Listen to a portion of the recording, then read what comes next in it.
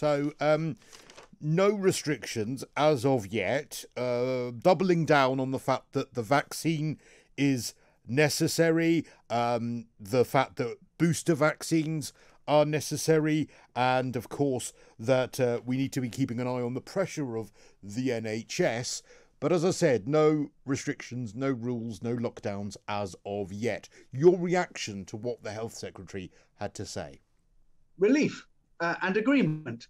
I do believe that vaccination programme, which has been responsible for the fact that we got out of lockdown in the first place, should continue apace. And I would certainly encourage everyone to get their booster jab when they're offered it, and those who haven't been jabbed to seriously consider getting them. But I do think the government needs to reach out to groups of people who haven't been jabbed.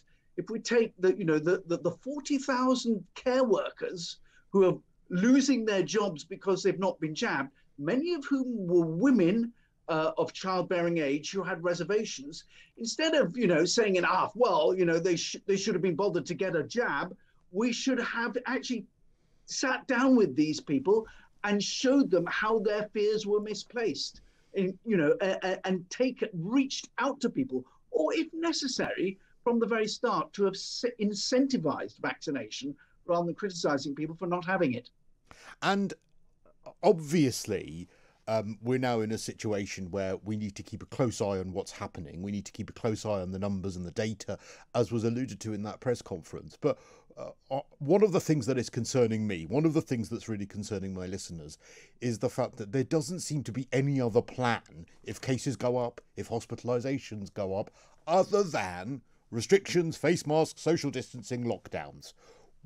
Why is there no plan for more NHS capacity? Why haven't the last 18 months been used to create temporary hospital wings, to do fast tracking of junior doctors and nurses for specific COVID care, bringing those doctors and nurses we heard about out of retirement, getting those Nightingale hospitals back open, so that the last resort is those sorts of measures of locking down, rather than this being the plan B? I agree with you entirely. The reality is that we created those Nightingale hospitals and we made very little use of them, because actually the problem would have been staffing them. But we've had 18 months to sort that out. I took that from you 18 months ago. I don't believe that 18 months is long enough, frankly. Long-term changes to the capacity of the NHS is something we ought to have started ages ago. But we've got into this stage now where we saw yesterday with the NHS Confederation, which is the trade union of the senior executives of the NHS, demanding that the economy be managed to accommodate the needs of the NHS, rather than the NHS serving the needs of the nation, which requires addressing the very capacity problems that you've drawn attention to. But I don't understand why. For years we've had a winter crisis. I don't understand why there couldn't have been just for COVID care. I understand what you're saying about increasing NHS capacity in general for all the conditions that the NHS treats, but I don't understand why 18 months wouldn't have been long enough to have fast-tracked doctors, nurses, got some from abroad, just on COVID care, just on specific COVID treatment. Surely 18 months would have been long enough for that. The fact that the notion that we can solve our problems by getting more doctors from abroad, well, they're needed abroad, but actually a huge amount has been done in the NHS. And I've been to my own local hospitals and seen the way they've changed the way they can operate so that they can accommodate spikes in COVID-19 at the same time as not diminishing the requirement to treat people for all sorts of other ailments. And that is something that will progress.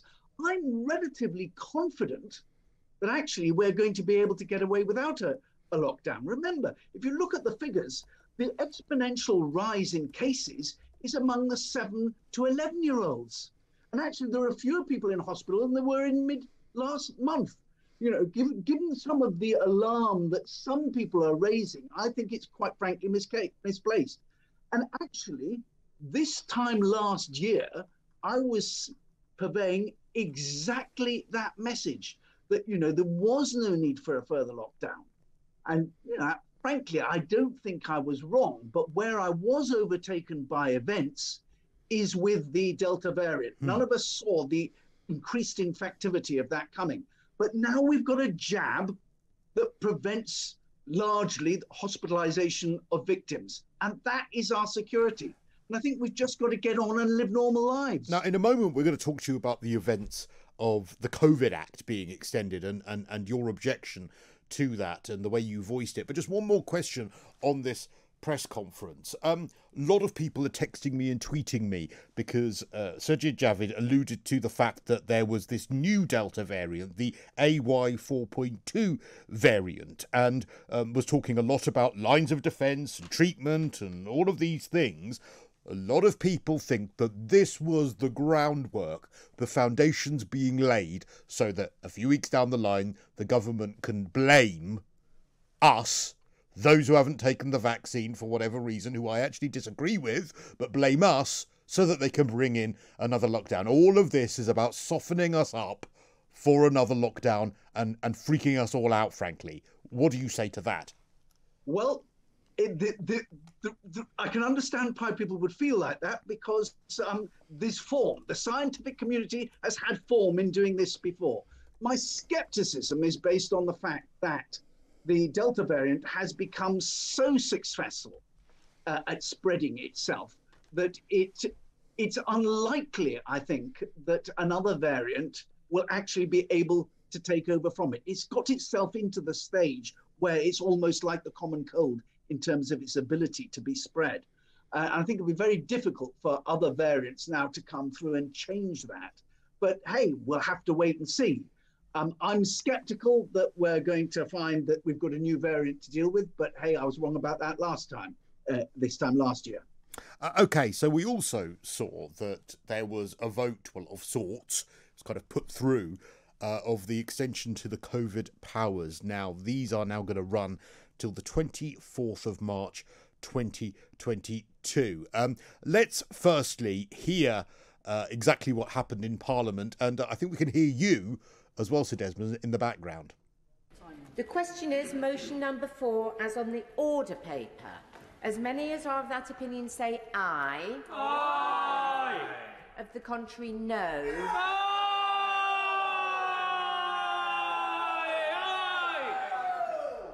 Could I have the noes again? No.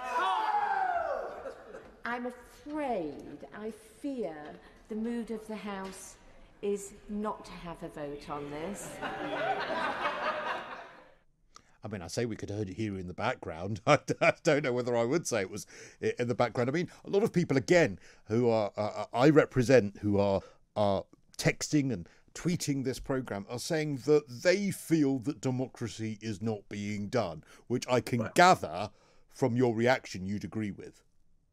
Well, I had a large correspondence before the vote asking me to vote against. And I responded to them saying, look, the Coronavirus Act, although a bad bit of legislation, is milk and water compared to the real villain, the real thing that locked us down and took away our liberties, which is the Public Health Act 1984. Actually, little use has been made of the Coronavirus Act, which has, many difficulties, but nevertheless, little use was made of it, except the furlough and except paying sick pay from day one rather than day three, rather good things.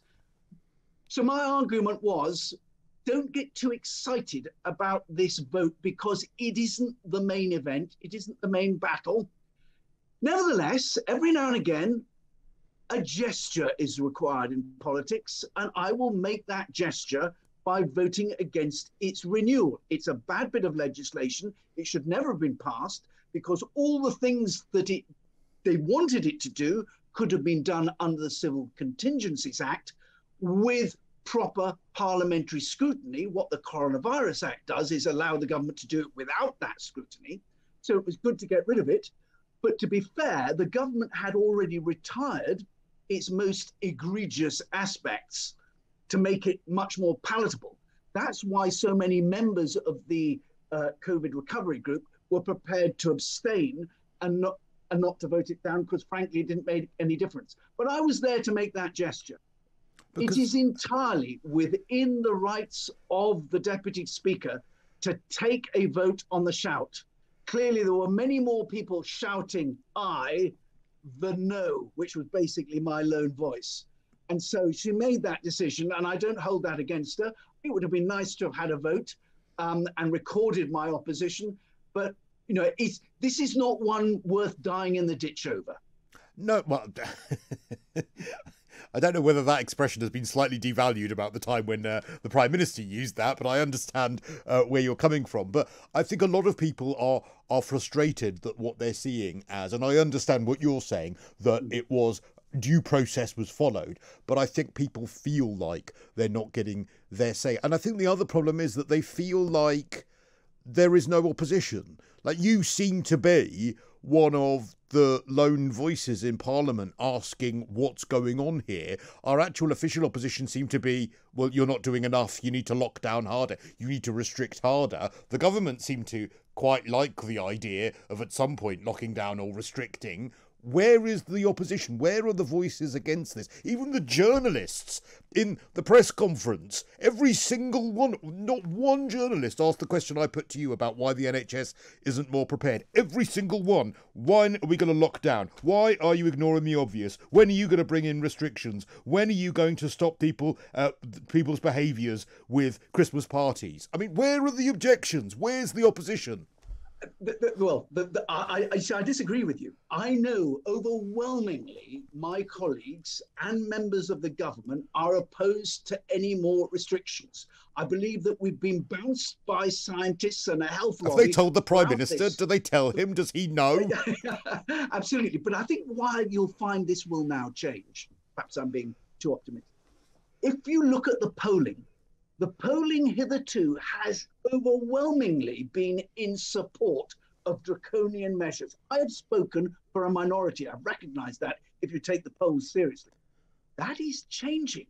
And the polls are now showing that people are cognizant of the costs, the economic damage and damage to our health and mental health of lockdown. And we've now seen a much more nuanced position with the polls. And I think that will change the politics in a way that it hasn't in the past. All right. Well, it's interesting to hear your perspective on that. Sir Desmond Swayne, MP, and giving us some of the press conference reaction. We'll get some more from you in a moment.